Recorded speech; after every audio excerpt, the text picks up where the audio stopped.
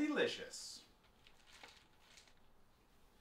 I was putting flowers on the mane of my pet unicorn. Pinkalicious, why are you dropping flowers on the rug? Asked Mommy. I'm not dropping flowers. I'm getting Goldie ready for the unicorn ball, I said, prancing around the room. What unicorn? I don't see any unicorn, said Peter. She's right here, and she's not any unicorn. She is my unicorn. Her name is Goldilicious. Goldie for short. Oh, Goldie, you shouldn't have done that on the floor. You know better. Just neigh when you need to go potty. I'm sorry, Peter, but you're stepping right in it, I said. Mommy, what is Pinkalicious talking about? Whined Peter. Pinkalicious, it's okay to have an imaginary friend, but maybe it's time to put Goldie back in her stall or take her outside the house where she can run free. Okay, Mommy. Come on, Goldie. We know where we aren't wanted, I said, galloping out the door. I took Goldie out to perfect her pinkerific pirouette. Goldie is very grateful and has a wonderful sense of balance. We were thinking of joining the majestic Magenta Ballet, and there are only a few extremely special, unique people who can see Goldie, namely me.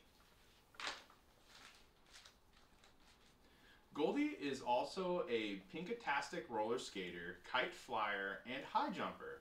She is very fast. I can never keep up with her. Goldie, wait for me.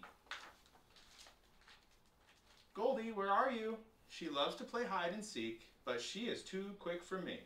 As soon as I spot her, she is gone.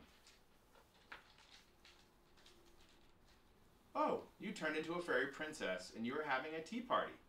Goldilicious, this is the most delicious cake I have ever had. And where did you ever find this sweet flower nectar? I asked. Pinkalicious, may I join your tea party? Peter asked. Please, Peter, you are about to sit on Goldie. Be careful, I scolded. Here's a little cinnamon stick for your tea, said Peter. That is a worm. Now you have insulted our host. You better watch out. Because Goldie will always protect me, I shouted. Not if I kidnap her and hold her prisoner in the castle tower. Oh my goodness. Beware, fair sister, or your golden pet will become broth from a magical cauldron, Peter yelled from the treehouse. Don't worry, Goldie, I will rescue you from the wandering wizard, I said. Pinkalicious, you must gaze into this crystal ball as I cast a spell, Peter chanted, as he threw a ball over the side of the treehouse. Abracadabra, abracazam, wizard out, pirate in. Ahoy, matey! Goldilicious will never become our treasure. I will make you walk the plank. I suddenly realized that Goldilicious was nowhere to be seen. Hey, Peter, where did she go? Look, she turned into a mermaid, Peter pointed to Goldilicious.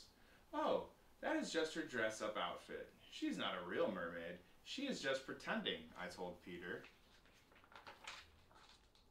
Wow, not only can she float on water, she can float in the air. Goldilicious is flying, said Peter. Come back, I screamed. Will she come back tomorrow? I'm going to find my lasso so I can catch her in the morning when I wake up, said Peter. That's if you can find her, I yelled as Peter ran off. Oh my. Goldie, where did you go? Have you become one with the universe? Pinkalicious, it's time to go to bed. Come in now, bellowed voices from the door. Perhaps Goldie is hiding from the mean sorcerers who have come to take me to the dungeon, I said loudly. Pinkalicious, we heard that. Oh, pardon me. I meant Sir Daddy and Lady Mommy, rulers supreme and gracious guardians of the Princess of Pink. Now! Okay, I'm coming to bed, but I don't know where Goldie is, and she will miss me if I don't pet her goodnight.